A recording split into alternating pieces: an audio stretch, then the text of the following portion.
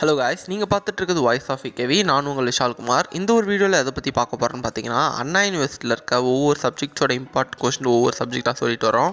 So இன்றைக்கி இப்போ எந்த சப்ஜெக்டோட இம்பார்ட்டன்ட் கொஸ்டின் சொல்ல போகிறோன்னு பார்த்தீங்கன்னா, இன்ஜினியரிங் தெர்மோடைனாமிக்ஸ்ன்ற சப்ஜெக்டோட இம்பார்ட்டன்ட் கொஸ்டின் தான் சொல்ல போகிறோம். அதே மாதிரி நம்மளோட சேனலில் ரொம்ப இம்பார்ட்டன்ட் கொஸ்டின் மட்டும் தான் செலக்ட் பண்ணி பிக் பண்ணி உங்களுக்கு சொல்கிறோம். அதே மாதிரி இயர் வைஸ் கேட்குற கொஸ்டின்ஸில் தான் அப்லோட் பண்ணிட்டு வரோம்.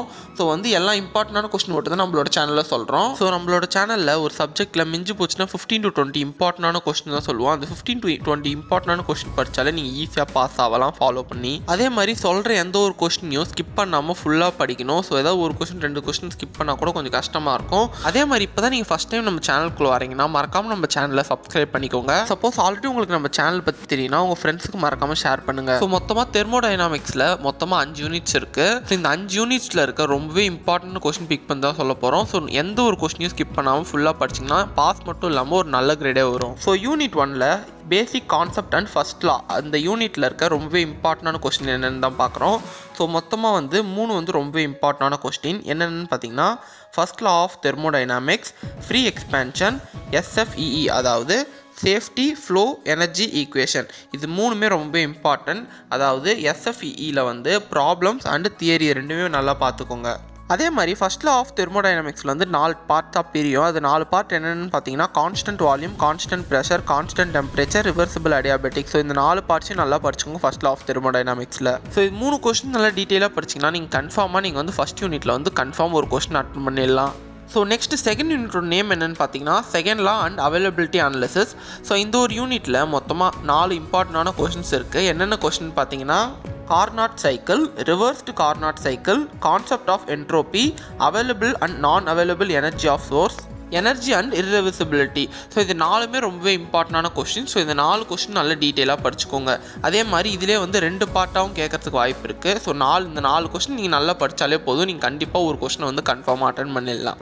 நெக்ஸ்ட் எந்த யூனிட்னு பார்த்தீங்கன்னா, தேர்ட் யூனிட்டோட நேம் என்னென்னு பார்த்தீங்கன்னா, properties of pure substance and steam power cycle. So இந்த ஒரு யூனிட்டில் மொத்தமாகவே 3 இம்பார்ட்டண்டான கொஸ்டின் தான் இருக்குது. ஸோ அந்த 3 இம்பார்ட்டண்டான கொஸ்டின் என்னென்னு பார்த்தீங்கன்னா, thermodynamics property, ideal and actual ரேங்கின் cycle, reheat and regenerative cycle. So இந்த தெர்மோடைனாமிக்ஸ் ப்ராப்பர்ட்டியில் டயக்ராம் அண்ட் தியரியாகவும் கேட்க நிறைய வாய்ப்பு இருக்குது. அதாவது PV diagram, PT diagram, TV diagram, TS diagram, HS diagram சொல்லிட்டு கேட்பாங்க. அதே மாதிரி சைக்கிள்ஸில் ரேங்கைன், ரீஹீட், ரீஜென்ரேட்டிவ் இந்த 3 சைக்கிளோட ப்ராப்ளமாகவும் கேட்பாங்க. அதே மாதிரி தியரியும் கேட்கறதுக்கு நிறைய வாய்ப்பு இருக்குது. ஸோ இந்த நல்லாவே படிச்சுக்கோங்க இந்த யூனிட்டில் இருக்க இந்த கொஸ்டின்ஸை. ஸோ நீங்கள் ஈஸியாக அட்டன் பண்ணிக்கலாம் கொஸ்டின்ஸ். அதே மாதிரி 2 மார்க்ஸும் இதில் ஈஸியாக நீங்கள் அட்டன் பண்ணிக்கலாம் இதை படித்தாலே.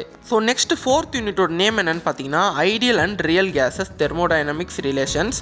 ஸோ இந்த ஒரு யூனிட்டில் மொத்தமாகவே 3 தான் இம்பார்ட்டண்டான கொஸ்டின்ஸ் இருக்குது. ஸோ இந்த 3ல் இருக்க சப் டாபிக்ஸாக நிறைய இருக்கும். ஸோ அந்த 3 இம்பார்ட்டண்டான கொஸ்டின் என்னென்னு பார்த்தீங்கன்னா, thermodynamics relations, property of ideal and real case, mixing of ideal case. So இது 3மே ரொம்ப இம்பார்ட்டண்டான கொஸ்டின். ஸோ மேக்ஸிமம் ப்ராப்ளம்ஸ் கேட்கறதுக்கு நிறைய வாய்ப்பு இருக்குது இந்த ஒரு யூனிட்டில். ஸோ இந்த தெர்மோடைனாமிக்ஸ் ரிலேஷனில் Maxwell relation, specific heat relation, entropy relation, Julie Thomson coefficient இந்த டாபிக்ஸில் இருக்க ப்ராப்ளம் கேட்கறதுக்கு நிறைய வாய்ப்பு இருக்குது. ஸோ இந்த ஒரு யூனிட்டில் இருக்க ஒரு கொஸ்டினை டீட்டெயிலாக நல்லா தெளிவாக படித்தாலே போதும், கன்ஃபார்மாக நீங்கள் ஒரு பிக் கொஸ்டினை அட்டன் பண்ணிக்கலாம். அதே மாதிரி பார்ட் சியில் கேட்டாலும் நீங்கள் ஈஸியாக அட்டன் பண்ணிக்கலாம். ஸோ இந்த ஒரு சப்ஜெக்ட்டில் ரொம்ப இம்பார்ட்டாக கேட்குறது என்னென்னு பார்த்தீங்கன்னா, ப்ராப்ளம்ஸாக தான் நிறைய கேட்பாங்க. ஸோ நீங்கள் ப்ராப்ளம்ஸ் தான் ரொம்பவே கான்சென்ட்ரேட் பண்ண வேண்டியதாக இருக்கும். அதே மாதிரி நீங்கள் கரண்ட்லேயே இந்த பேப்பர் கிளியர் பண்ண முடியலன்னா ரொம்பவே கஷ்டம் இந்த பேப்பர் அரியர் வச்சுட்டு கிளியர் பண்ணுறது. ஸோ முடிஞ்ச அளவுக்கு கரண்ட்லேயே கிளியர் பண்ண பாருங்கள். So next unit 5. Unit 5 name என்னன்னு பார்த்தீங்கன்னா, case mixtures and psychometric. So இந்த ஒரு யூனிட்டில் 2 கொஸ்டின் தான் ரொம்பவே இம்பார்ட்டண்டான கொஸ்டின். எதுன்னு பார்த்தீங்கன்னா, psychometric property, psychometric process. So இதில் வர சப்டிவிஷன்ஸாக நிறைய கொஸ்டினாக கேட்கறதுக்கு வாய்ப்பு இருக்குது. 8 மார்க் 5 மார்க் அந்த மாதிரி சொல்லிட்டு நிறைய கேட்க வாய்ப்பு இருக்குது. ஸோ இந்த ஒரு யூனிட்டில் வர சப்டிவிஷன்ஸை கொஞ்சம் நல்லா பார்த்துக்கோங்க. ஸோ அது property calculations of air vapour mixer by using chart and expression.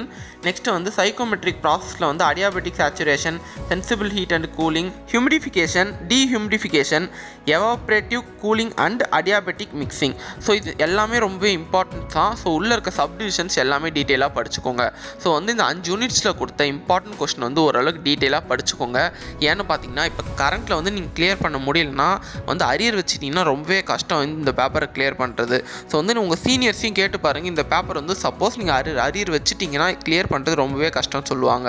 So முடிஞ்ச அளவுக்கு கரண்ட்லேயே கிளியர் பண்ண பாருங்கள் இந்த ஒரு பேப்பரை. அதே மாதிரி இந்த யூனிட்ஸ்லாம் பிக் கொஸ்டின் நீங்கள் படித்தாலே போதும் நீங்கள் வந்து 2 மார்க்ஸ் ஈஸியாக அட்டன் பண்ணிடலாம். சப்போஸ் உங்களுக்கு 2 மார்க் தனியாக அட்டன் பண்ணணும்னு நினச்சிங்கன்னா 2 மார்க்ஸ் ஓரளவுக்கு நல்லா படிச்சுக்கோங்க.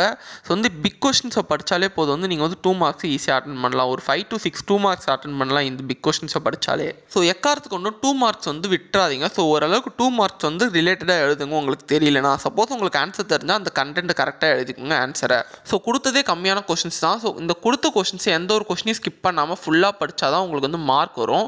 ஸோ வந்து கொடுத்த கொஸ்டின்லேயே ஒரு 4-5 கொஸ்டின் வந்து ஸ்கிப் பண்ணுறாதீங்க. ஸோ ஓரளவுக்கு எல்லாமே கொஸ்டின்ஸ் படிங்க, அப்போ தான் பாஸ் ஆகிறதுக்கு ஈஸியாக இருக்கும். ஸோ உங்களுக்கு இந்த வீடியோ யூஸ்ஃபுல்லாக இருக்கும்னு நினைக்கிறேன். யூஸ்ஃபுல்லாக இருந்துச்சுன்னா மறக்காமல் இந்த வீடியோக்கு லைக் பண்ணுங்கள். இன்னும் நீங்கள் நம்ம சேனலை சப்ஸ்கிரைப் பண்ணலாம், மறக்காமல் சப்ஸ்கிரைப் பண்ணிக்கோங்க. அப்படியே உங்கள் ஃப்ரெண்ட்ஸ்க்கும் ஷேர் பண்ணுங்கள். அப்படியே கமெண்ட்டில் உங்களுக்கு வேறு என்ன சப்ஜெக்ட்ஸோட இம்பார்ட்டன்ட் கொஸ்டின் வேணும்னு சொல்லிட்டு கமெண்ட் பண்ணுங்கள்.